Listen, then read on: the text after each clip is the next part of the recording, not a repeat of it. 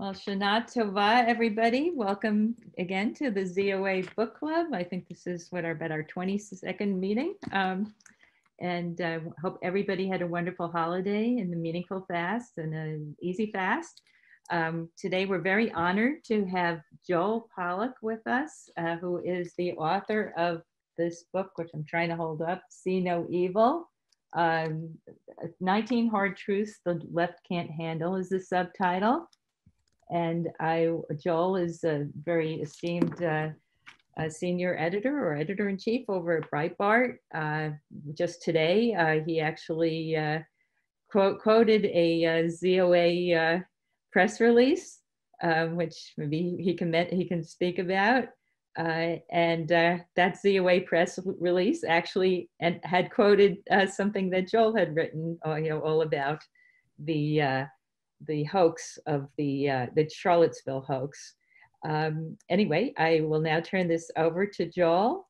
Also, please, if you have questions for Joel, remember to either put them in the chat or raise your hand. The hand raising symbol is at the bottom of your, it should be either at the bottom of your screen or in the participants box.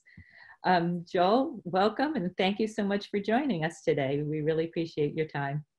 Thank you, and I appreciate your patience as I field messages and things like that. Obviously, very, very busy morning after the debate and lots of things happening in a very, very fast-paced campaign where there are fights on every single front. So I appreciate your time and patience as I try to balance a bunch of different things this morning. First thing I just want to say is See No Evil was my book in 2016. I have a couple of books out now, and I'll hold one of them up for you. Hang on one second. One of them is physical, the other one's an ebook. But my latest physical book is this one. It's Red November. And the subtitle is, Will the Country Vote Red for Trump or Red for Socialism? Red November. So that's really got a great reception. It's got 5 stars on Amazon, and it was a lot of fun to write. It's about the Democratic Party primary, and it's a madcap look at the process through which the Democrats eventually ended up selecting Joe Biden, cycling through a variety of candidates, many of whom were extreme left-wing politicians or activists. And I think it's really interesting how far to the left Joe Biden has moved. You saw Donald Trump bring that out a little bit in the debate last night. We'll talk about that. I know everyone wants to talk about the debate. The other book I have is called The Trumpian Virtues, The Lessons and Legacy of Donald Trump's Presidency. That's an ebook, and it's out right now. In fact, it was released yesterday on Amazon, and it's the #1 bestseller in the new releases category in leadership. So that's something I really urge you to check out. And so I'll be brief, and I'd love to take your questions. The first thing I think we need to think about in terms of the issue that ZOA is interested in Israel is this is an election unlike any we've had ever. We've never had a president who is as pro-Israel as Donald Trump, period. There's just no question about it. We've also never had a president who's been as maligned as Donald Trump on the issue of anti-Semitism specifically. And there's no real basis for this, but it's essentially a fantasy the media have created and have invested in. It is very difficult to dissuade people of the idea that Donald Trump is, if not an anti-Semite himself, then at least too tolerant toward anti-Semites. And much of this comes from the rhetoric of the 2016 Republican primary, actually. So if you want to look at where this originated, it originated, much like the Russia collusion theory, with Republican attacks on Trump. And Democrats took them and weaponized them. But this really began in March 2016. And I can get into some of the details if you want. But essentially, because there were some right-wingers online who were vociferous and demonstrative in their support for Trump, largely because he was opposing the media, who they also hate, they attracted the attention of people who deliberately hyped their profile and made them out to be a much greater influence than they are. They account for very few people in the United States today. If you put them all in one room, you'd still have room for, there'd be a lot of seats empty, let's put it that way, and not for social distancing reasons. There aren't that many actual white supremacists in America. And Trump has been maligned. He's been maligned not just by the media or the Democrats, he's also been maligned by mainstream Jewish organizations. I know that's something ZOA has brought attention to. So this is a really interesting election because it's unclear what the consequences would be for Middle East policy if Trump loses. If Trump wins, then I think you'll see the alliances in the Middle East solidify around Trump and around the American policy of support for Israel and opposition to Iran. If Trump loses, I think some of what he's achieved will remain. I think the Jerusalem embassy will likely remain.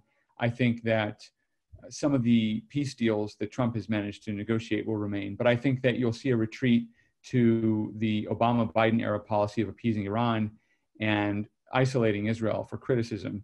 And it would be a strategic catastrophe. It's not one, obviously, that would be impossible to come back from. I think that certainly the Jewish people and the state of Israel have faced bigger challenges, but it would be a strategic catastrophe, just like Obama's precipitous withdrawal from Iraq was a strategic catastrophe.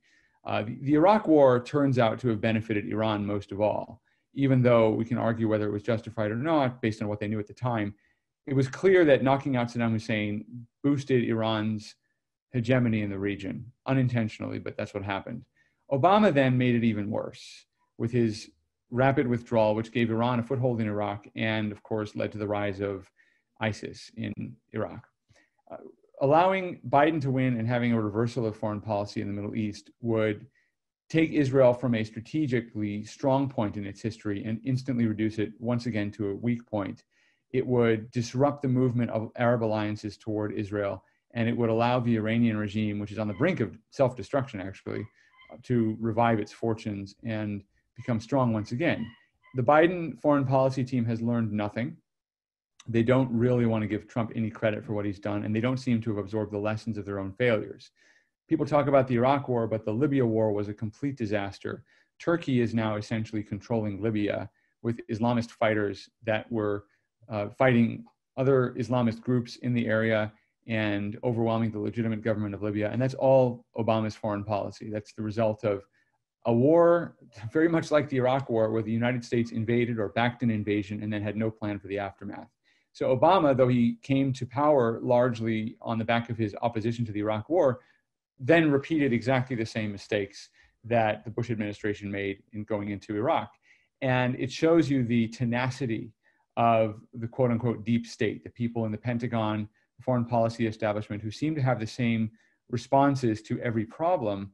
And they overwhelmed the Obama administration because Obama simply did not have the will or the insight to overcome those forces. Obama was interested in demonstrative displays of left-wing solidarity. He is very much a leftist, but he also is, in a sense, congenitally lazy. He just doesn't seem to be terribly interested in actually doing anything. If you ask yourself, where's Obama been for the last 4 years? He's been quietly maneuvering and manipulating a lot of these left-wing groups, but he's really done nothing. And he did very little in office either. He was held accountable for very little, and he did very little. He golfed a lot. Trump golfs a lot, but Trump is also working a lot. Obama did not. And when things went wrong in the Obama administration, he was always shocked to find out about them. I do think that the United States is at a historic crossroads. And I think that the choice facing voters is a really stark one. And as I put it, it's between the red of red conservatism and the red of socialism. My concern is, I'm sure it's one many of you share, which is that the United States doesn't really know what socialism means because the media are myopically focused on Trump and every perceived error and flaw, and they have not really interrogated the meaning and consequence of Biden and the Democrats, what they're trying to do to the country. And Biden's largely become a figurehead at the head of a left-wing movement comprised of Bernie Sanders ideologues and apparatchiks from the Clinton and Obama era, who will be responsible for carrying out Bernie Sanders' policies, which are their true beliefs anyway. I mean, the smart move until now in the Democratic Party has been to fake moderate mainstream credentials, but to privately harbor left-wing utopian ambitions. And now those ambitions are going to be given full play if Biden wins. I want to talk about the debate a little bit. I want to answer your questions. Let me just say this about the debate. I think Trump can win the election. And I think he has a very strong case for winning. I do think that he lost the debate last night. And I think Biden lost as well. So they both lost. And I think that Biden lost because he was dominated in every way. If the simple question before voters is who should lead the most powerful country on earth, the answer can't be Joe Biden after last night. He just simply looked weak. I'm not even talking about the substance of his answers, really. He just looked beaten. He was not forceful. I don't think he scored any points. He had a couple of good one-liners, mostly rehearsed, but I don't think Biden looked strong at all. So I think that's one of the reasons you see an instant poll of Hispanic voters by Telemundo showing Trump 2-1 winning in that demographic over Biden in terms of who won the debate. And I think that's because for Spanish-speaking voters, the character of the leaders is more salient than the precise answers given to policy questions. There were no questions on immigration. There was nothing about foreign policy. There was nothing about education. So the big issues for Hispanic voters, there was a little bit on the economy, but the big issues for Hispanic voters weren't addressed. Given that the issues where the details matter most to that demographic didn't come up, people are judging based on character. And I think you saw that. So Trump dominated the debate in that sense, or rather Biden failed to dominate. Trump lost because he did not forcefully condemn white supremacy in a way that would have stuck with people. It's obviously false to say that he didn't condemn white supremacy. He did several times. And the reason people are saying he didn't is that Chris Wallace was talking over him, as was Joe Biden at the time. And Biden, in a rare moment, said, kind of challenged Trump to do it, say it.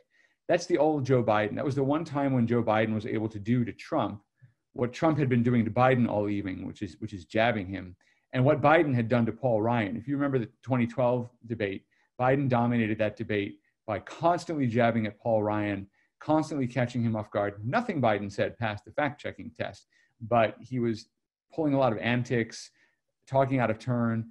He did that to Ryan. Trump did it to Biden last night. The one time that was different was when Biden challenged Trump on the white supremacy issue. And Trump didn't Charlottesville hoax. And in my mind, it was inexcusable, actually. And I really hope that he shapes up for the next debate, because all of the information Trump and the Trump team have needed to push back on that hoax and a lot of other hoaxes that Biden has used, all of that has been out there for months. And it's not Trump's style to revisit criticisms people make of him. He likes to be on offense rather than defense. But the country needed to hear him tell Chris Wallace directly that the quote, "verifying people," was a misquote and that he had condemned the neo-Nazis totally and that Biden has been lying about it for 2 years. I think it's very, very important to say that. I hope he gets another chance to do it. I hope he does it even before the next debate, because I think it's that important. The issue isn't whether it's going to change minds. I think the issue is that believing that Trump is weak on that issue is dispiriting to Trump supporters. And Trump supporters will still vote for him. They're not going to change their votes. They know that this fine people thing is nonsense. But what the media have presented to the American people in a large way is a choice between socialism and disorder on the one hand and white supremacy on the other. The white supremacy part is a caricature. It's a lie. But that's the choice that has been framed. And I can say this in part because of my background in South Africa. I was born in South Africa during apartheid. I went back there after college, worked there for 7 years after apartheid. And I can tell you that my experience of both systems, and again, my experience under apartheid was different, but my wife grew up under apartheid. She was born in a segregated hospital and so forth. My experience is that white supremacy is easier to get rid of. Let me say that again. White supremacy is terrible, but it is easier to get rid of than socialism. Socialism is almost impossible to get rid of. And the only reason that Eastern Europe got rid of it was because the United States effectively defeated the Soviet Union in the Cold War. But unless you have some external force that is challenging your socialist system, it will decay. It's like a cancer that kills the host. Viruses, cancers, there's no evolutionary reason for them to kill the host on which they depend for their survival. But they do so. And they exist to spread to other hosts. And that's what socialism is. Socialism destroys the host. And there's no recovery from it. You can fight, and I suspect that if Biden wins, we have the toughest fight of our lives ahead of us. But I don't think it's easy to beat. Once it is in the system, once it is part of what we do, and certainly look at the education system in this country. Look at states like California. California is almost completely lost to the far left. There's almost no way of recovering it, and there's no way back. It's not as if you can say, well, if Republicans said this or did this or nominated the right person, there simply is no path back from socialism, because socialism rules out alternatives to itself in a way that other bad forms of government do not do quite as successfully. South Africa was a white supremacist system that was resolvable ultimately because that system was still based in at least a facade of democracy and Christianity. And within democracy and Christianity, there were ways of resolving and removing white supremacy. Within socialism, there is no solution for socialism. It is impossible. It is a dead end. It is a maze with no exit. So that's the danger of socialism. Anyway, let me open it up to questions from you and challenges and so forth.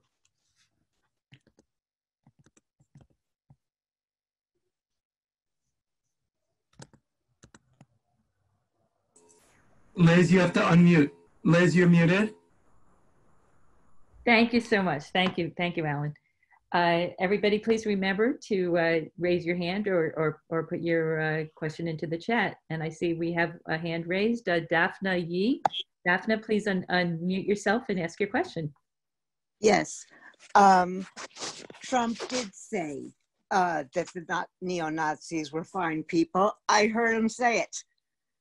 And he did not refute the white supremacists. He called he said that they were proud people, and he refused to say that the white supremacists, he refused to deny the white supremacists. Okay, Daphne, did you watch the entire press conference where Trump was asked about that, and did you read the transcript? No, I did not read the transcripts. I heard him refuse to. Okay, so I heard him say I think it would behoove you. Hold on. I heard him say there were fine people on both sides. Yes, and he was referring, if you look at the transcript, he was referring to people on both sides of the issue of the statue. And if you'd like, I can actually read to you what he said. I think it would actually be helpful. So let me read this to you. Give me a moment to pull it up here. I've had to debunk this many times, so don't feel bad because the media have only shown you part of what Trump said. But this is very common. And in fact, CNN reported it correctly at the time. The BBC has fact-checked this and said that it's not true that Trump called the white supremacists fine people. So, if you don't believe me, you can listen to the BBC or you can look at what CNN said at the time. But let me actually just read you what Trump said. So Trump was asked about the white supremacists and neo-Nazis, and this is what he said.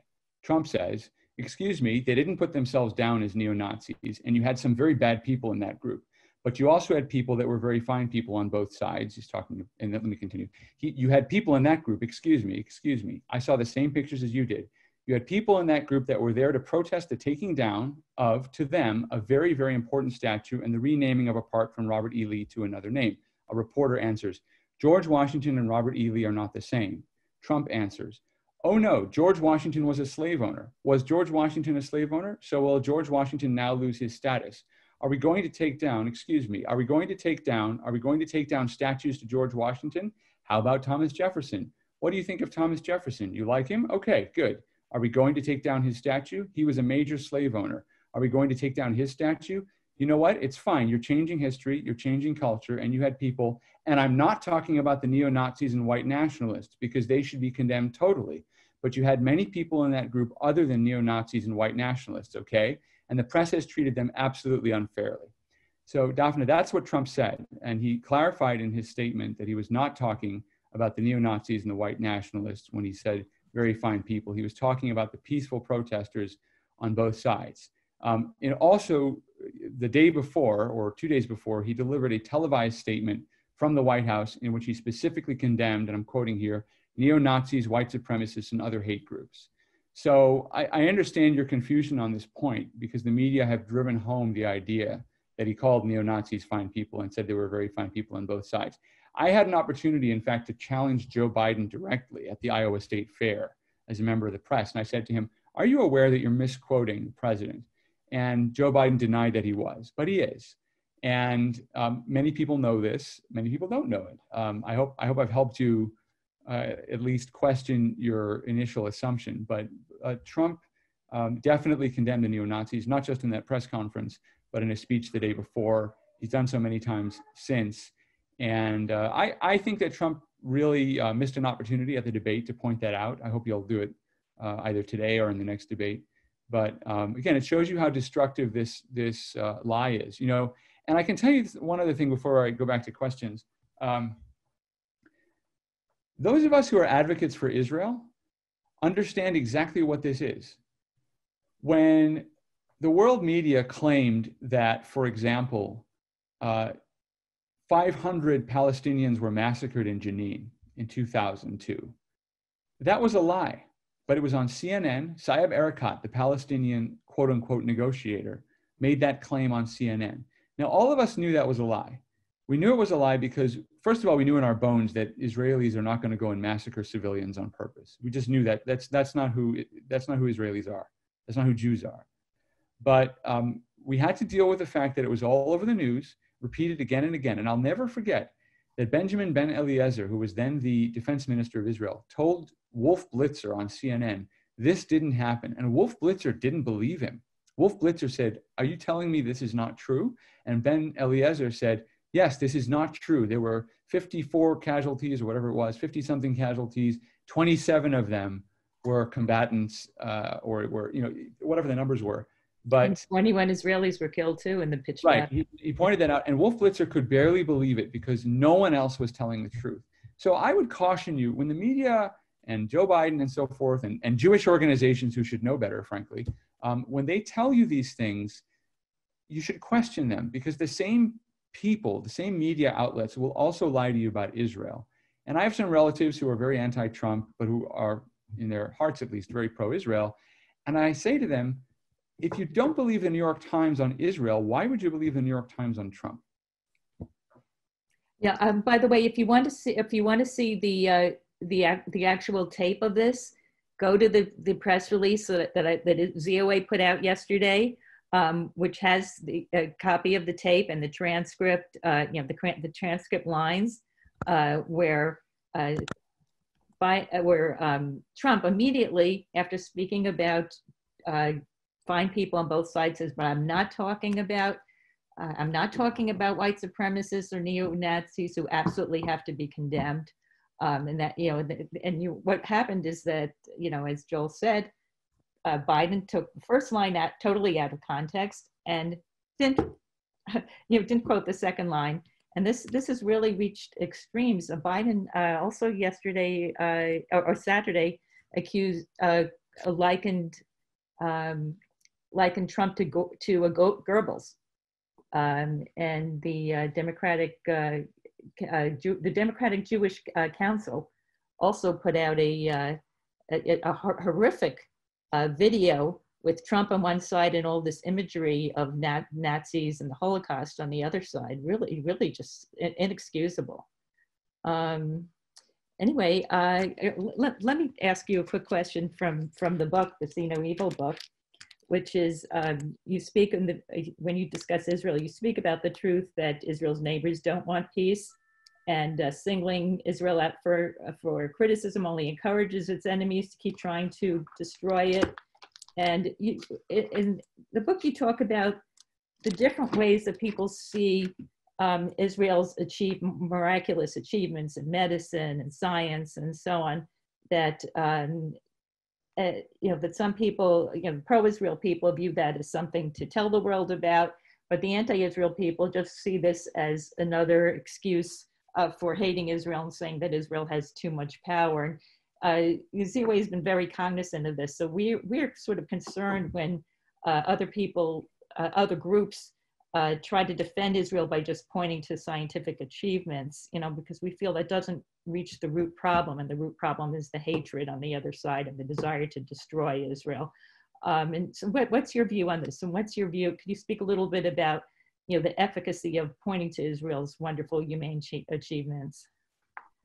Well, let me take that a little further also.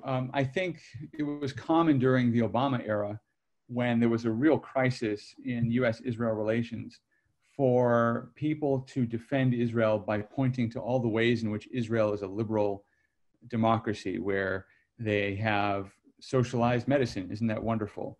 And they allow transgenders to serve in the military and so forth. All of that is appealing theoretically to a democratic audience. And there are two problems with that. First of all, it's not in its heart of hearts why people support Israel. Okay, people don't support France for the same reasons and in the same way. I mean, people don't support Israel because it's the most liberal country.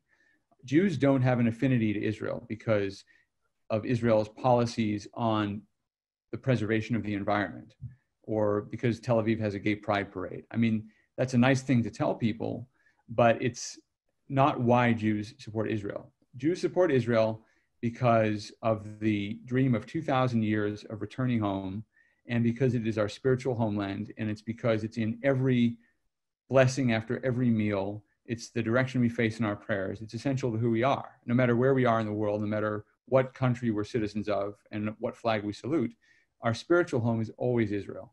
And that's why we support Israel. And that's a reason of love. And love is irrational. Love doesn't have to be justified. What's funny is that our critics give credence to arguments on the other side that have nothing to do with rationality or reason. It is accepted that the Muslim world views Israel or Palestine as its own because of faith, because, well, anywhere that the armies of Muhammad conquered have to remain Islamic forever, have to remain in the Dar al-Islam. And that's just accepted. I mean, the other side's argument is essentially a theological and nationalistic argument. It's not a rational argument.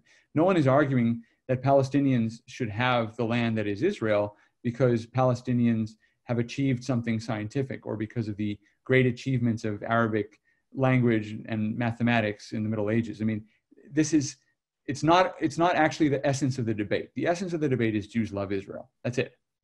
It's not even enough to say that Israel is a safe haven for Jews, because that is something that plays into the myth at some level, can be used to play into the myth that Israel was only created because of the Holocaust. Certainly the Holocaust created political impetus for the UN vote and so forth. So, and Israel is a safe refuge, and it's one of the very good reasons to have an Israel. But Israel has a positive reason for existing that has everything to do with love. And that's a more profound and honest answer. You're not really explaining why you're attached to Israel if you just tell them it's because of Israel's achievements. Now, again, it's a very good argument. I mean, and Hannah Arendt, who was not really a Zionist in a political sense, argued that Israel's best case for itself was what it had managed to achieve in agriculture and settlement and so forth. She felt that it was a humanizing force. I think that's a very, very powerful argument. And I think it's also a powerful argument against what Palestinians do, because you never hear about Palestinians collecting money to plant trees in Ramallah or setting up universities to prepare Palestinian intellectuals, whether inside the Palestinian territories or outside or whatever. You never hear about any sort of positive developments taken towards statehood, toward building a society. Palestinian nationalism is simply anti-Israel. It's an anti-Semitic in some ways. It's not pro-Palestinian. The other danger, I think, in just pointing to these achievements is that it misses the reason Democrats don't like Israel. Democrats don't like Israel because Democrats are taught to hate America. I won't say they hate America. I think many Democrats love America, even those who are saying anti-American things. But the essence of today's anti-Israel hatred in the Democratic Party is a hatred of America. It doesn't actually have to do fundamentally with Israel. And they hate America despite America's achievements. In fact, they hate America because of America's achievements. If you tell people about America's achievements, they will tell you that America achieved these things in some kind of unjust way. Or they'll tell you that celebrating these achievements upholds white supremacy. This is literally what the Smithsonian Institution was teaching people up until a short time ago. Maybe they still are, but it was exposed online, that materials at the Smithsonian Institution at the Museum of African American History were telling people that things like scientific information, the scientific method, showing up on time, these things which we consider central to Western civilization, these things were inherently white supremacist. And what university students in particular are told, and I can just say this from personal experience, is that whatever is achieved by private initiative is really done by the government. And anything done by private individuals has a cost, is a zero-sum game, that if Bill Gates succeeds, it's because someone else fails. Now, it doesn't help that some of the self-made billionaires of today's Silicon Valley do actually do a lot of harm. I mean, I think that Google has done tremendous harm to free speech in this country. I think that Facebook has become a censor, and it's actually a disgrace. I don't think Zuckerberg is actually so bad. There are worse people out there, but I think that what some of these media giants have done with having too much power is something akin to what the worst governments do when they have too much power. But in general, private success is one of the great achievements of our civilization, and we are taught to hate it for that reason alone. And anti-Israel feeling grows out of that, because anti-Americanism is also a hatred of success.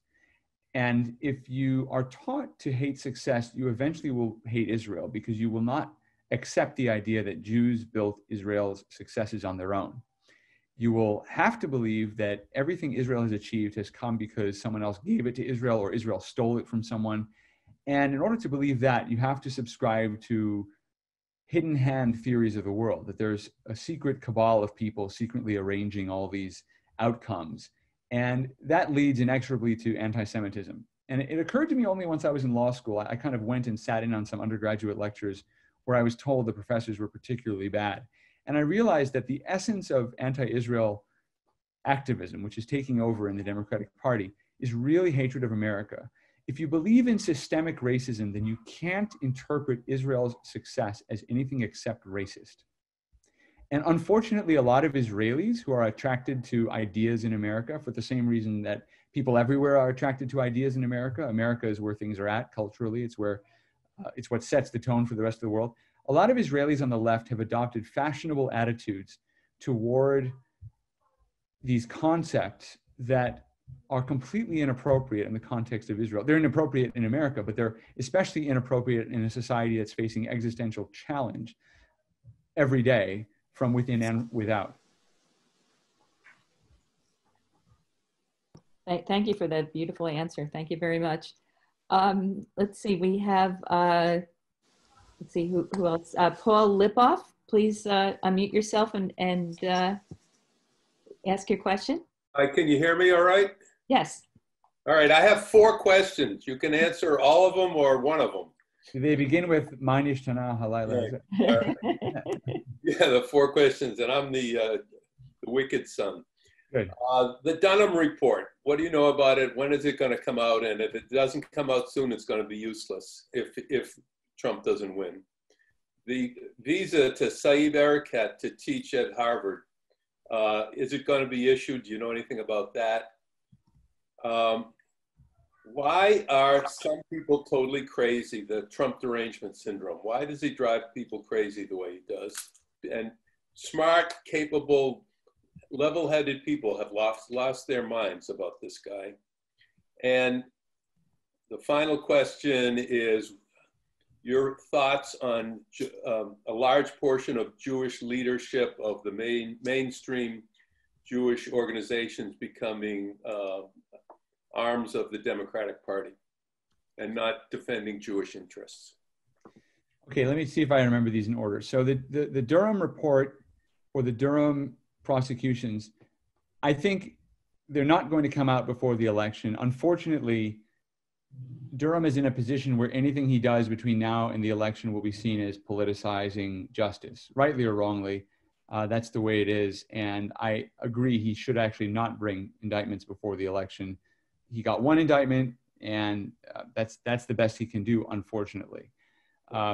I think if Biden wins, the Durham prosecutions are essentially over. You'll see some movement after the election before Biden takes office. If Biden wins, the same way that you saw Pat Fitzgerald move on Rod Blagojevich after Obama won. I think Fitzgerald, the federal prosecutor in Chicago at the time, understood that Obama's allies in the Chicago Democratic Party wanted Fitzgerald out as soon as possible. And I think Fitzgerald bought himself some more time in the job and also preserved his ongoing investigations by going after Rod Blagojevich. So I think that Durham would accelerate everything if Trump lost, if there were only a few weeks left before a Biden administration took over. If he doesn't complete his prosecutions before Biden takes over, I think it's finished.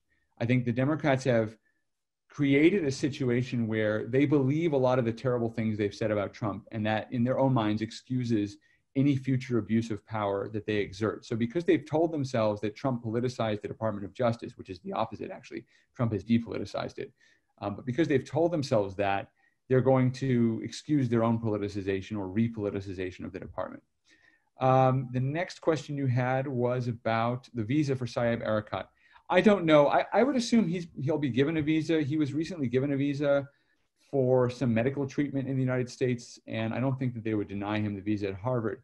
I can tell you that Harvard has become something of a disgrace in terms of its coddling of left-wing ideologies. This is just one example, having him sort of speak or teach. But to me, again, the roots of it all is anti-Americanism. Harvard's former president, the past president, is a Civil War historian named Drew Faust. And she spearheaded an effort at Harvard to identify all the historical sites at Harvard associated with slavery. Now, it's a very short list. I think Harvard had something like 4 slaves in the 18th century before slavery was abolished in Massachusetts. But the Harvard history with abolition is so much bigger and deeper. Harvard students died on the battlefields of Bull Run and Shenandoah by the score. The elite sons of Boston signed up to fight for abolition, to fight for freedom. There was a Harvard regiment, the Massachusetts 20th, and all of the other buildings and statues and so on at Harvard are named for abolitionists. And this Civil War historian didn't bring that up. She just decided not to talk about that. And I wrote about it at the time. Harvard's really lost its way in much the same way that the elite institutions of our country in general have lost their way. The other 2 questions you had, one was about Trump derangement syndrome, and the other one I can't remember. Jewish leadership becoming. Okay, so Trump derangement syndrome is a function of cognitive dissonance, of most people being unable to accept that they've been wrong when the evidence presents itself. What's interesting is there are a couple of people who seem to have deculted themselves, who kind of fixed themselves. One of them might be Bret Stephens of the New York Times. He was a very, very anti-Trump pundit in 2016, conservative pundit who really opposed Trump being elected. He thought Trump's foreign policy would be a disaster. Nasty, nasty articles about Trump, nasty comments. In the last few months, he's become much more open to Trump, and I think it has to do with the peace deals in the Middle East, because Stephens, who used to be the editor-in-chief of the Jerusalem Post, by the way, I should correct my introduction. I'm not the editor-in-chief of Breitbart, by the way. I'm a senior editor. I'm sort of one level down from that. I used to be the editor-in-chief, but I traded that position for more editorial freedom. Anyway, it gives me time to write and to talk and do fun things like this. So, but I think that Stephens is sort of deprogramming himself because he's looking at the evidence, but very few other people can do that. The last question, which is about the Jewish community. The American Jewish community's leadership is essentially corrupted by the Democratic Party. And the early signs of this were in 2008 when Sarah Palin was disinvited from a Jewish community event that was a protest against Iran, protest against a nuclear Iran in New York at the opening of the General Assembly of the United Nations. Hillary Clinton was invited and Sarah Palin was invited. They both accepted. The Obama campaign did not want Hillary Clinton to appear. They didn't want voters to associate Palin with a strong female figure like Clinton. They were afraid that former Clinton voters would switch to Palin. So they backed out of it. They forced Clinton to back out. And then Jewish members of the Democratic National Committee told the Jewish organizations involved in organizing the rally that if they went ahead with just one party represented on the platform, on the dais, they would be at risk of losing their tax exemption after the election. And this happened throughout the next few years. Lawyers like Mark Elias and others, Democratic lawyers who got involved in the Russia collusion and who are now involved in all these lawsuits in the states about expanding the voting times and all that, they basically threatened the Jewish organizations. And then throughout the Obama administration, they used the IRS in this way. That's where the rot really showed itself for the first time. And you have to look no further than the ADL and other organizations. I mean, the ADL finally, after ZOA put out a statement yesterday, the ADL finally condemned that Jewish Democratic group for using Nazi imagery in association with Trump. But they didn't criticize Biden by name. And Joe Biden has been going around comparing Trump to Joseph Goebbels, who was the propaganda minister. I don't have to tell you who he was. You know who he was. Comparing Trump to Goebbels, who he's done it before. He did it in October. The ADL couldn't bring itself to single out Biden. They have no trouble singling out Trump if there's even any hint of that. And of course, Trump has never done anything that bad, actually. The worst, ADL singled out Trump in January 2017 when Trump he complained about the Russia stories being leaked to the media. And Trump asked on Twitter, "What is this, Nazi Germany?" referring to the way he was spied on. Now, it was a hyperbolic statement, but it's not even close to the realm of comparing your opponent to one of Hitler's top lieutenants. In fact, the person that Hitler left in charge when he committed suicide. So this is really part of the story of the corruption and capture of Jewish organizations by the Democratic Party. And look, ZOA knows better than anyone else that at its core, in its history, Zionism, although the only successful solution to the challenges facing Jewish communities in the 20th century and today, Zionism was a minority creed among American Jews, that the bulk of the Reform Jewish movement rejected it. The bulk of the Jewish establishment rejected it. And now we see a reversion to the norm. The Jewish establishment today, including AIPAC, including other mainstream organizations, are not willing to do what it takes to defend Israel or defend the Jewish community. They're just not. They're not willing to do it. They've never been willing to do it except for a brief interregnum where the interests of Israel and a strong US-Israel relationship aligned with the interests of the Democratic Party. Aside from that, there's no stomach for this fight other than among the minority of Jews who are religiously committed or committed ideologically and politically to the Zionist cause and to politicians of whatever party, Republican or Democrat, who will support it. And this is a minority creed in the American Jewish community. There are complicated reasons for that, but that's the history, and we're seeing a reversion to that. You see it in the Reform movement, you see it in J Street, you see it in the mainstream Jewish organizations. Well, a lot of our fight is to try to expand the Zionist movement and the love for Israel, and we keep at it. Let me see. Alan J, who is one of my colleagues at ZOA, has posted a few things in the chat, and one of them is that we're going to have a discussion on this very same issue by Dr. Charles Jacobs, who's the president of Americans for Peace and Tolerance, on the failure of Jewish leadership today. And that's going to be tomorrow evening at 7:30 p.m. And the link for signing up for that is in the chat right now. I also should mention that the ZOA Book Club is going to have next week on Wednesday, October 7th at 7:30 p.m., different timing. We'll have Fight House, Rivalries in the White House from Truman to Trump, featuring Tebi Troy, bestselling author. And that meeting is going to be hosted by another one of my colleagues, who is also here online, Sharona Whistler. So please, and the link for that book club meeting and for all these meetings are in your chat. Let me now call on Alan Skorsky, who, good friend. Alan? I'm here. Okay, can you hear me? Yes. Terrific. Mr. Pollak, it is indeed an honor, young man. So I have so many questions, but I'm just going to limit it to this. When George H.W. Bush ran and he selected Dan Quayle as his running mate, the media hammered him because if anything happened to him, because he's so old, we're going to get the young and inexperienced Dan Quayle. When John McCain selected Sarah Palin, same thing. You're old, something's going to happen to you, we'll be left with her. Here we have Joe Biden, who everyone can see is really on his last leg.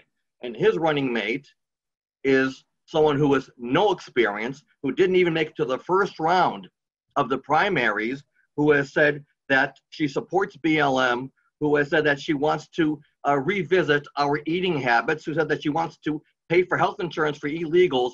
Her resume is replete with horror stories, and she is very, very viable to step in even before the first term is over. And there has been almost no discussion about that. Or who would she select as her running mate? Well, I mean, what exactly, where are you going with the question exactly? I mean, everything you say is correct, and she could definitely step in. I think in some ways they're expecting her to step in. I think, but there's zero media coverage or even a single question about who are we really electing? Are we really voting for Joe Biden, or should we be asking more questions about Harris? Just a second. I got briefly interrupted, so I might as well introduce you to the interruption. This is my son, Alexander. Say hello to everybody. Hi. You can see he's hey, big boy. He's very excited. Okay, go for Hi, it. Alexander. He's adorable. Sorry, just wrap up your question if you could one more time. Just summarize it for me.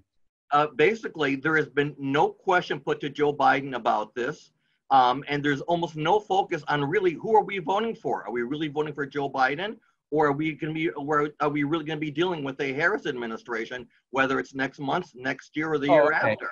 I can answer that question for you. The answer is neither. You're not going to be dealing with a Harris administration or a Biden administration. You're going to be dealing with a Clinton-Obama administration. You're going to be dealing with the Democratic Party apparatus. One of the reasons Kamala Harris is not being presented more forcefully by the Democrats is that they don't want her to get too big for her britches. She is the dominant player on the ticket. When she talks about the Harris administration, she's obviously letting that slip, but she's not the dominant player here. The Democrats do not want her to get the idea that if they win, that she's somehow in charge. Keep in mind also that she has no constituency within the party. I said that she was likely to win the primary. Obviously, Biden won the primary, but I said after that she was likely to be the vice president because she doesn't offend anyone in the party. There are no groups that really dislike her within the Democratic Party. She can check all the boxes. She can get a nod from all the different factions, but she has no natural constituency in the party. She is not even very close to the African-American community. And in this regard, it matters that she grew up in Canada. I don't care what her parentage is. I mean, that's not the issue. She went to Howard University, very well steeped in a sense in the African-American heritage of that institution. But she doesn't really have an organic relationship with the Black community in this country. There are very few places she can point to and say she's from. And as Attorney General in San Francisco and California and as senator, she has always relied on the liberal gentry, largely white liberal gentry, to endorse her and to raise money for her. When Hillary Clinton lost, Kamala Harris went to Hillary Clinton's donors for support. She got her first job in San Francisco through Willie Brown, who was the first Black Speaker of the Assembly and first Black Mayor of San Francisco. But when she ran for Senate, it was Obama and Gavin Newsom and Jerry Brown and all of the San Francisco elite who stepped in behind her against Loretta Sanchez, who had initially the support of the Latino community. Kamala Harris has a lot of elite support, very little grassroots support, and the elites are going to control her. They're not going to allow her to run her own party. I don't think she has any idea what she would want to do if she did have power, other than just fulfill whatever ambition feels like to her. But Kamala Harris will not be running a Harris-Biden administration. The Democrats are voting themselves collectively back into power. It will be run like a sort of hidden Politburo, and you can see it in the way that the Biden campaign is being run. They're keeping him in the basement not only because he can't campaign very well, but because he's not the candidate. Anti-Trump is the candidate. Anti-Trump is a blank check for the Democrats to do whatever they want to do. And right now, again, the left is in an ascendant position. There's a bargain that's taken place between, in a sense, the money people in the Democratic Party and the grassroots people that they're going to fight within certain boundaries. They're going to have an argument within certain constraints. You're not going to kill the goose that lays the golden eggs. You're not going to take away Wall Street's privileges entirely, but they're going to have to empower the left in other ways. And it's going to be more explicit and more intense than it was under Obama. Obama shoveled a lot of cash to Wall Street while also doing things that theoretically, at least, Wall Street wasn't supposed to like. You're going to see that again in a Biden administration if he wins. Again, let me just reiterate, I think Trump can win. And I think Trump will be in a position to win going forward. There are things he has to do. He has to more forcefully condemn white supremacy. It's unfair that he has to do so. It's ridiculous to claim he never has done so, but he's got to do a better job of doing it. And I think that's part of it. He's also just got to keep pounding away at the differences between him and Biden. The fact that Biden is just not capable of governing the country. You can't campaign if you're not going to do more than one thing a day, and you certainly can't run the country if you're going to do that. So I think Trump has a path to victory here. But I think, after last night's debate, it's going to have to take a lot of extra effort from Trump. This is going to be a fight to the finish and beyond. Thank you. Let me see, David Koppelman. I don't think you've asked a question on our book clubs in the past. David, and I think we're running out of time, so maybe David, you can ask your question, and Ken Greenberg, so that we can maybe combine them. And if you could ask these questions as quickly as possible, because I know that Joel has to leave pretty soon. David, are you there? David Koppelman? Can you unmute yourself? Are you there? Okay, Ken Greenberg? Oh, he unmuted himself. Oh, okay, Dave. You hear me? Yes. Okay. Yeah, I'd like to thank the speaker for a wonderful presentation. The question my major concern about a Biden victory would be a return to the really anti-Israel policies of Obama, particularly his failure to veto the infamous UN Security Council 2334 resolution, which demands that Israel abandon any territory acquired after 67, which would mean surrendering the Golan Heights and even the Western Wall. That's a real concern that Biden will go back to the cadre of Obama with Brennan, Kerry, Samantha Power, and the other group that have a real, in my view, anti-Israel agenda. They view Israel as a neo-colonial power that stole land from the Palestinians. And it's just outrageous that Jewish organizations don't address that. Yeah, I think Jewish organizations in general have done a very poor job of celebrating the Trump administration's achievements on Israel. You'll remember the Union of Reform Judaism had to retract its initial statement on Jerusalem. They criticized the move of the embassy to Jerusalem because the Palestinians wouldn't like it. Look, ZOA is doing a very, very important job. I think one thing you have to realize is as much influence as you try to gain, much of your work is going to be that of a minority within the community. And that's okay, actually. It's okay. You can achieve a lot as a minority. Zionism achieved its goal despite being the minority view among many Jews. I do think that what you talk about in terms of the Obama administration policies repeating themselves in the Biden administration is absolutely 100% true. And I think that if Biden returns to office, the advisors he's bringing with him, the Ben Rhodeses of the world, Samantha Powers and all those people, Susan Rice, I think they will have a new vindictive edge toward Israel that they didn't have even under Obama. They will punish Israel for Trump's success. I have to tell you on a personal level, I feel that, taking off my analytical hat here for a moment, and this is a good note to end on, but I feel that the fate of the Jewish people actually hangs in the balance in this election. I feel that the fate of Israel hangs in the balance. I feel like the fate of the Jewish people hangs in the balance. Again, we've survived worse, and we will fight like hell if things don't go the way they should. But when I prayed on Yom Kippur, there are sections of the Machzor where you basically say to God, how can it be that a merciful God would allow his creatures to suffer. You know, be that God, be that king, be who you are, and give us mercy for our sins and so forth. That's the text of the prayer. The prayer I prayed was, how can it be that a leader will come along and protect Israel and defend Israel and restore Jerusalem as Israel's capital and create peace between Israel and its neighbors and stand up to Israel's enemies, and you would not reward that? That's my challenge to God on Yom Kippur, frankly. That's what that was the content of my prayer. It cannot be that you will do that. You know, our mission as human beings is to be better, to improve ourselves, and, you know, we all work on those things. I feel the Jewish people have a demand to make of God, essentially. Do not let this champion of Israel suffer for having defended Israel. Cannot allow that to happen.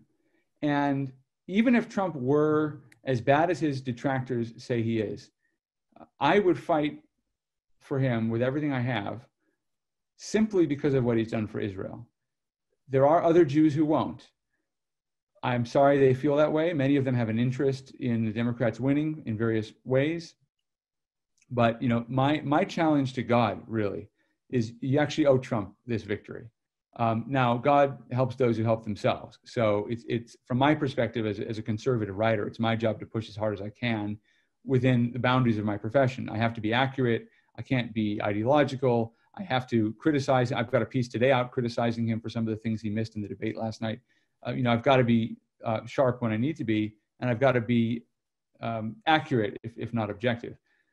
But I feel like this is, you know, what Trump has done is in a sense of historic proportions, and even biblical proportions, if you want to put it in context, where, you know, the Persian Emperor Cyrus the Great is praised in the Bible for allowing the Jewish people to return to Jerusalem and build the temple, rebuild the temple.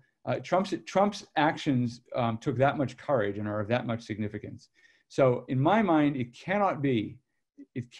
Obviously, you know, there are lots of things we can't explain in the world. We can't explain why bad things happen to good people, why people suffer in the world if God is good and just. So this could be another one of those. It could turn out that way. But my challenge to God, in a sense, on Yom Kippur is, you cannot let this happen. Actually, you have a responsibility, Hashem, to make sure this doesn't happen. That's what I pray, to be quite honest. That's very beautiful. Thank you so much. You know, and I do want to mention that ZOA has written several times about Biden's own statements about what his policies will be on Israel. He made a number of statements at the Million Muslim Vote Summit, where Biden appeared alongside the head of CARE, the head of MPAC, and which wants Israel's destruction, Ilhan Omar and Linda Sarsour. And he said that he's going to reinstate our membership in the UNHRC, the Human Rights Council, which spends all its time bashing Israel. He's going to restore funding to UNRWA, which hides the weapons for Hamas. He's going to restore funding, find a way to restore funding for the Palestinian Authority, which, as we all know, turns around and uses those funds to make pay-to-slave payments to terrorists to murder Jews and Americans. Restore the consulate for the separate consulate for the Palestinians in West Jerusalem. He's going to restore the PLO consulate or PLO mission in Washington, D.C. In other words, reverse all the things that Trump, almost everything that Trump put an end to. Trump put an end to, you know, the funding for the Palestinians, the PLO mission, and so on. So this is a huge concern. And he also made these pledges in writing in the statement of Engage, which is the Muslim Votes organization behind the Million Muslim Votes Summit. And, you know, it's right there in writing what he plans to do. And it's, you know, we've written about it a couple of times. It's frightening. And, you know, I really appreciate the question about this. Do you have time for any more questions? Or I know you have a busy day. I can take a couple more, sure. Okay, Ken Greenberg. Ken? Ken, are you there? Yeah, can you hear me? Yes. You can? Okay. First, thank you so much, Joel. I love your writing. I share your articles on Twitter, Facebook, and Parler now. And thanks to Liz and Jay and Sharona for putting this together. It's fantastic. I have two questions. One's very quick. How do we get a signed copy of the book? And the second one is, could you elaborate a little bit on, you know, the Obamagate, Spygate? I know we're not going to get a Durham thing till after the election for whatever reason.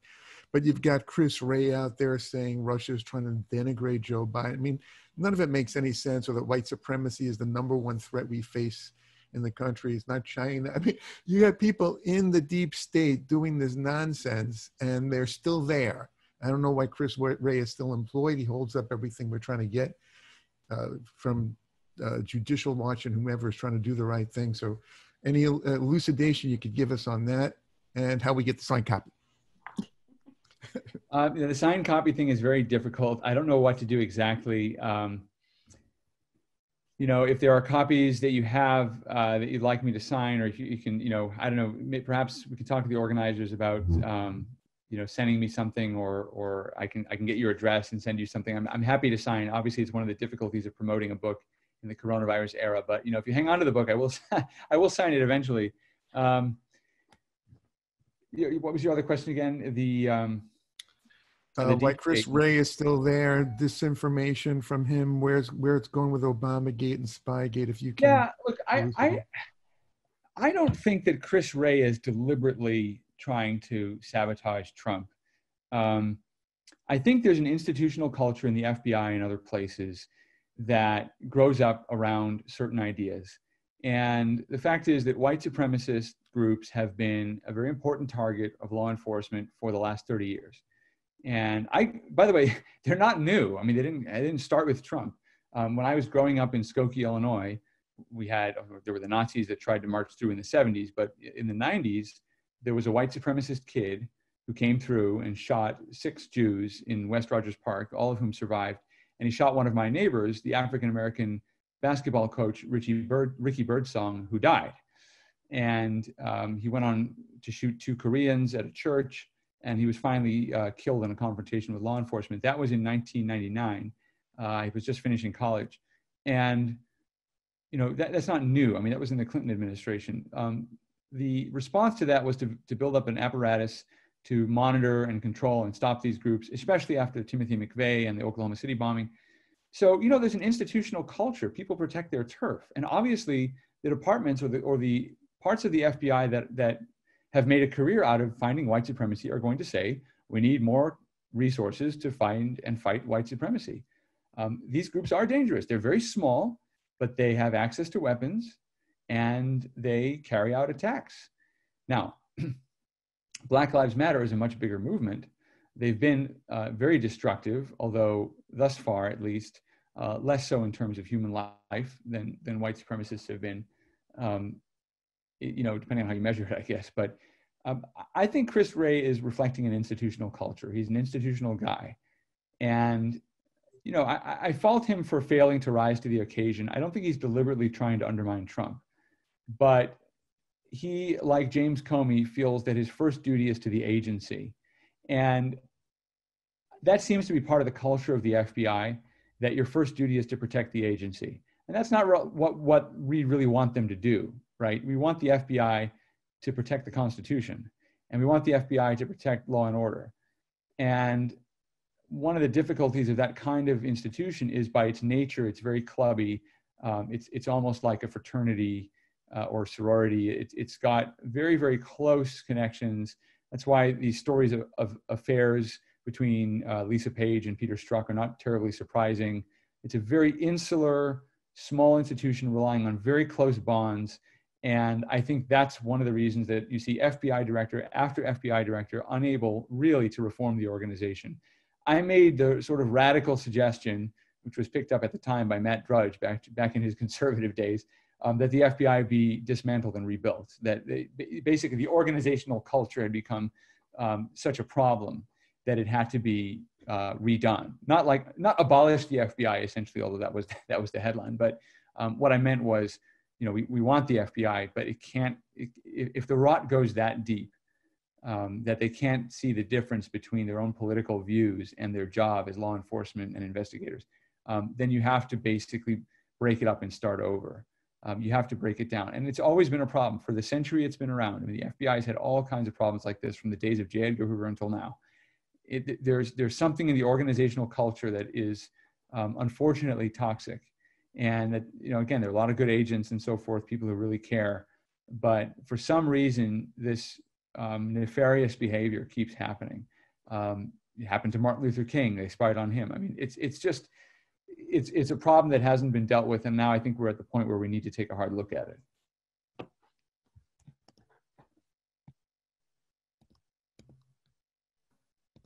Liz, you're muted. I'm sorry. Malka Littman wrote in. She had a question about the bias of the moderator last night and the role of the moderator, which I know a lot of people have raised issues about. And maybe we'll combine that with Charna B. Do you have a question? Can you unmute yourself, Charna? I put a question here? Sorry. Charna? Can you please ask your question? No, I don't have a question. Oh, you had your hand raised. Oh, I don't see it. Okay, Faggy Y has a hand raised. I would like to say thank you. This has been wonderful. It's really been interesting. Thank you. Thank you. Faggy Y? Faggy Y, do you have a question? Can you unmute yourself? All right, Michael Goodman. Yeah, hello. I was going to ask you a question.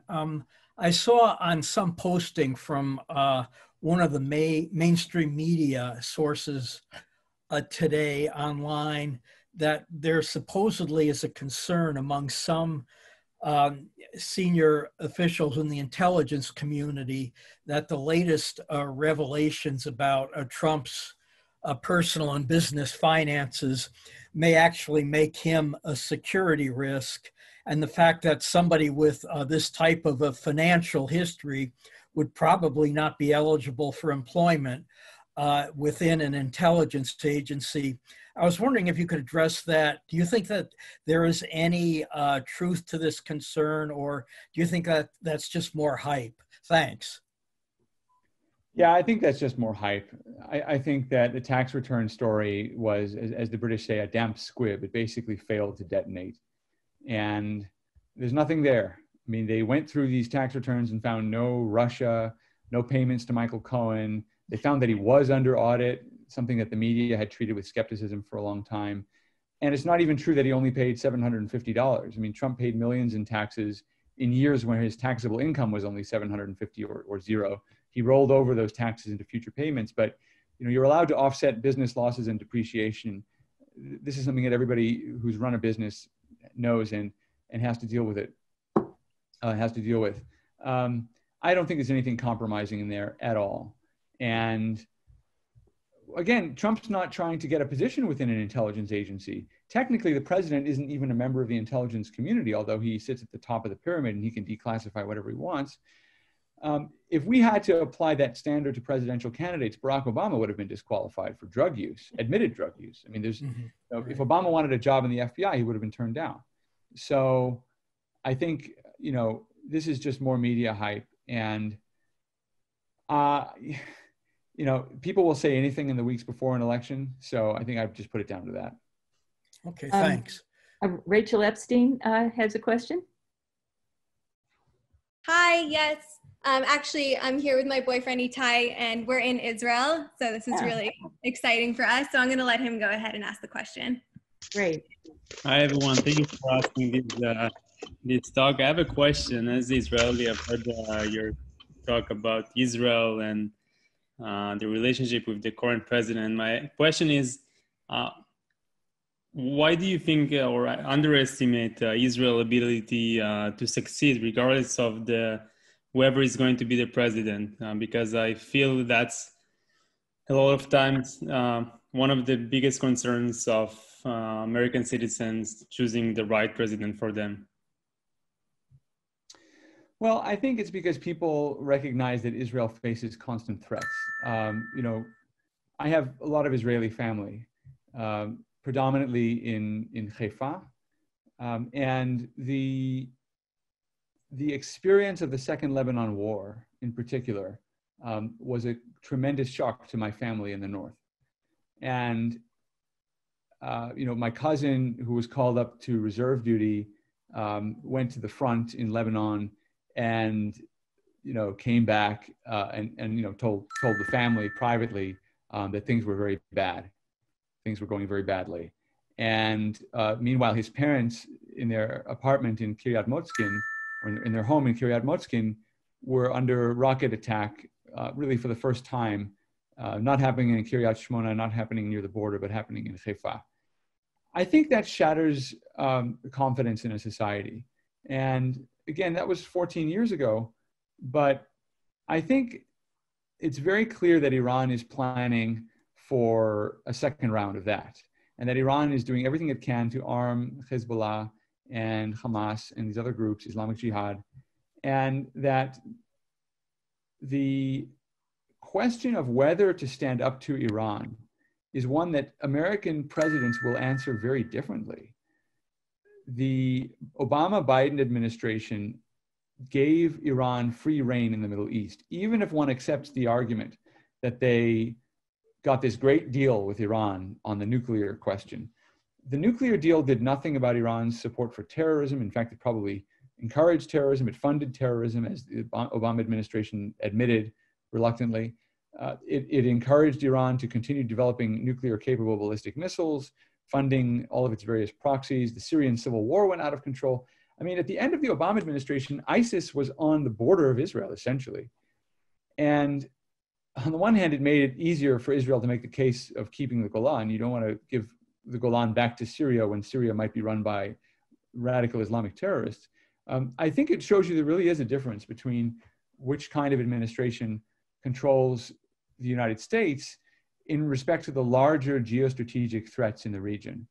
And once upon a time during the Cold War, when the Soviet Union was something that even Democrats recognized as a threat, it didn't really matter necessarily whether it was Lyndon Johnson or Richard Nixon who was there in a time of war, because Lyndon Johnson during the 1967 war and Richard Nixon during the 1973 war were both very supportive of Israel. Nixon, obviously with the resupply during the Yom Kippur War, very, very important. But Lyndon Johnson was also very supportive. And in fact, you can mark the point where America became more involved in arming Israel during the Johnson administration. So that was all in the context of Cold War politics. Both Republicans and Democrats recognized that the Soviet Union was an existential threat to the United States. The Soviet Union backed the Arab states, and therefore the Soviet Union had to be opposed. Now there's no agreement in the United States over what the regional threat is. Obama defined the regional threat as us. The United States is the problem in the Middle East. And instead, that's different than saying the United States is too involved in the Middle East. Obama identified the United States as a malevolent influence. And that colored his relationships. First, he tried to reach out to the Sunni world. He bowed to the Saudi king. That went nowhere because the Saudis weren't interested in a weak America. They wanted a strong America. They wanted America to do different things, maybe things that aren't good for America, but they didn't want America to be weak. The Iranians were Obama's next audience, and Obama saved Iran from the Green Revolution. It was a crucial moment. He came into office with America in a very strong position strategically, with 100,000 or so troops in Iraq and a similar number in Afghanistan. Iran was about to topple from within, and Obama saved the Iranian regime just so he could make this nuclear deal at some later date. That was an historic mistake. So it really matters, and I think it sets up the chessboard on which Israel has to play. And I think that given the fact that Iranian-backed militias are sitting on Israel's borders, and I mean, obviously you know this, I'm not telling you something you don't know. From an American perspective, and with some empathy, at least from an Israeli perspective, I think it matters a great deal. Now, I think your point is also a good one, which is that Israel has learned to be self-reliant to the point where it doesn't need to depend on the United States. You can make this point on a variety of ways. My favorite way to illustrate Israel's independence is to talk about water. Israel is the first country in the history of the world to be completely independent on the issue of water. Israel is completely independent on water. This is a very new development the last few years, but it wasn't obvious this would happen. I mean, Israel is a dry country. It only has the Kinneret. The Kinneret is highly contested, and other water sources are very hard to find. But Israel has managed through desalination, through reservoirs, through reuse, recycling, high technology, wastewater retreatment. I mean, all these amazing things. Israel has decided to become independent. And Israel basically takes the position that no matter who wins in the United States, we have to survive. That's true. And I think Israel will survive. I think Israel's survival becomes more of a challenge if right now the administration is a Democratic one. The Democratic Party has to be rescued from itself. And it's my view that only defeat will rescue the Democratic Party. Only in defeat will Democrats start to ask themselves, do we really want to let the left run our party? Not the ordinary left, I mean the extreme left, which is currently on the rise inside the Democratic Party. Thank you so much. David Berg, if you have a time for one more question, I think we'll make that the last question. David Berg, are you there? Yes, I'm here. Thank you so much, Joel. I heard you speak a few weeks ago to the Jewish Republican Alliance here in LA, and you've been brilliant on both occasions, and I deeply appreciate your insight.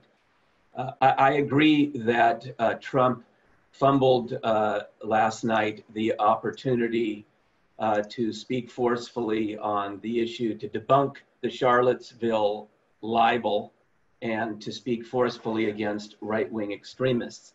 My question is, when you have a situation that even a Fox News moderator spends a good chunk of the debate challenging Trump on how much income tax he paid and never challenged Biden on things like the January 5th, 2017 meeting in the Oval Office, the many reports about his family's corruption, his numerous arguably racist statements he's made over the years, his numerous lies about his personal biography over the years.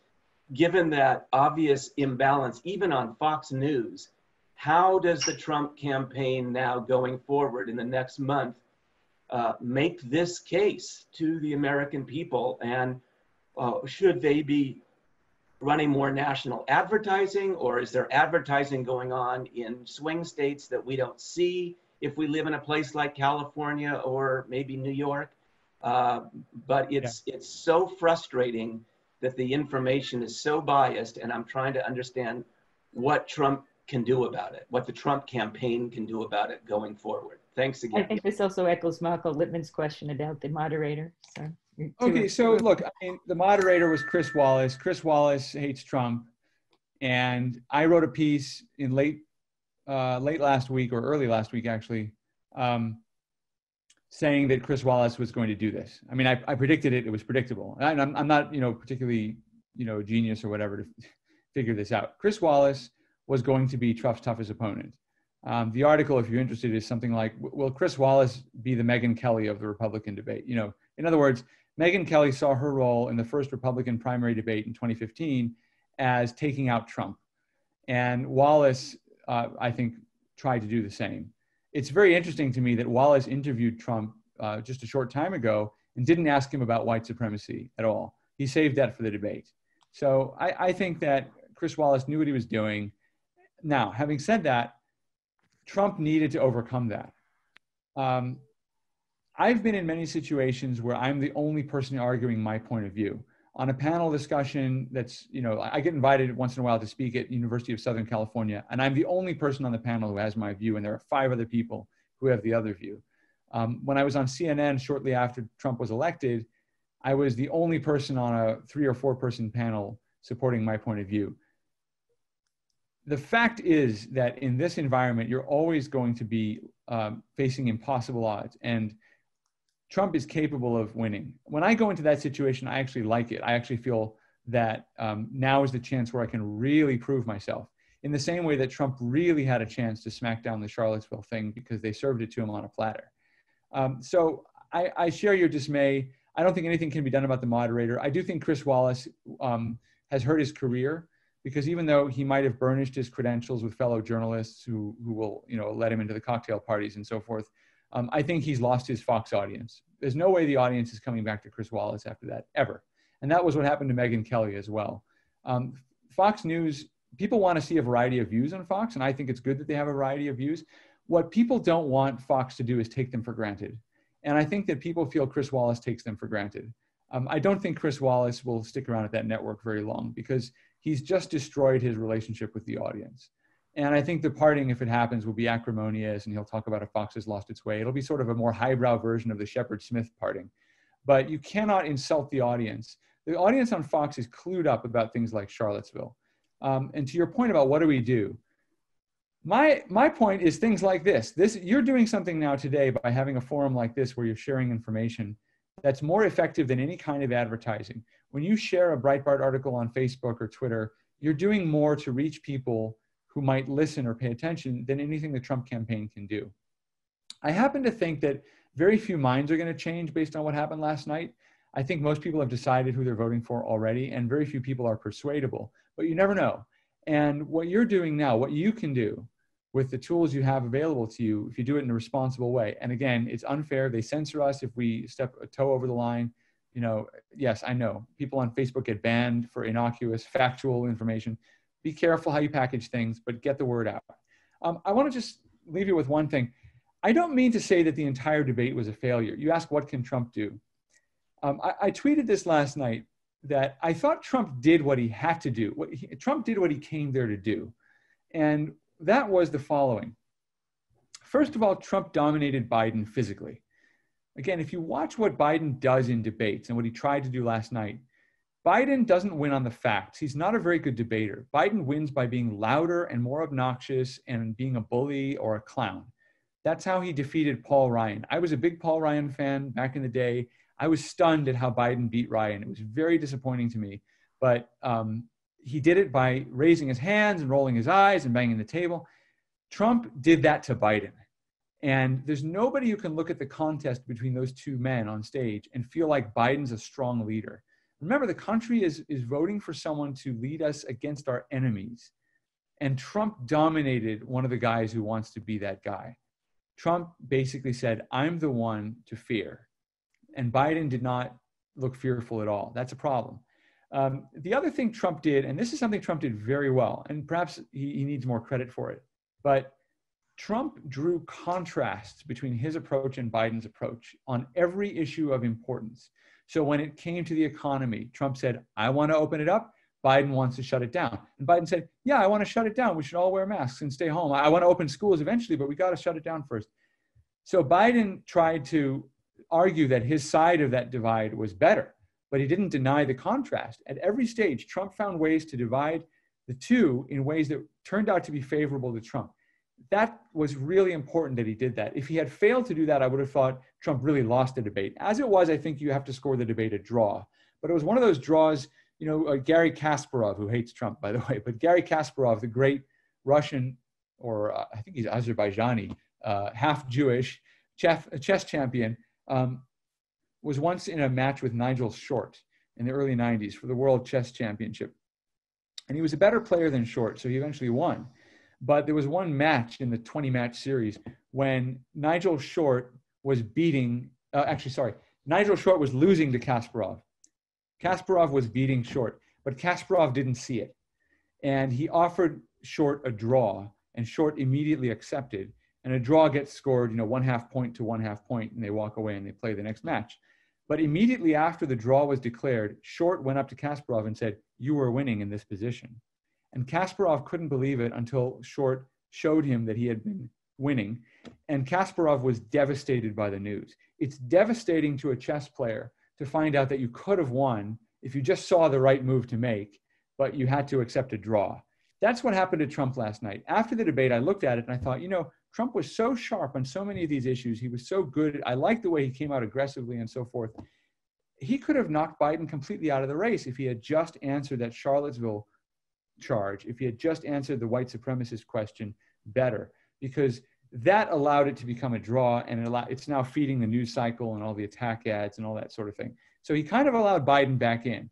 I think now it's a tough race to November, to be honest. I think it didn't look like Trump had the upper hand, but looking back at it, going in, maybe it didn't look that way. Now, looking back at it, you feel like Gary Kasparov looking at the chessboard and realizing, my God, I could have won this match, but I misplayed something. So that's where it is. I think Trump drew the contrast. That's the important thing. The most important thing you can do is buy my book, because it's got a lot of information in it. The ebook, The Trumpian Virtues, has a whole history of the Trump administration. Part 1 is a really nice summary of the Trump administration. And then part 2, I'm talking about Trump's virtues as a president. Then, of course, Red November is a lot of fun. But yeah, buy the books, obviously, but also spread the word, share the articles, get the word out, and keep doing events like this. This is very, very important.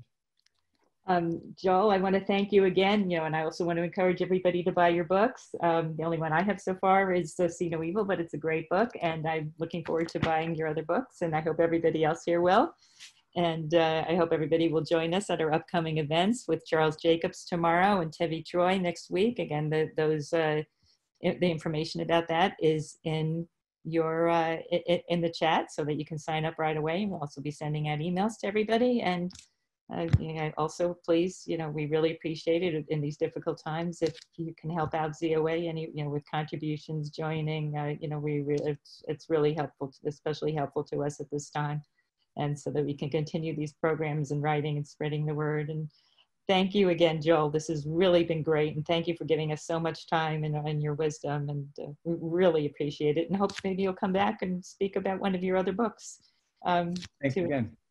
Okay, thank you again.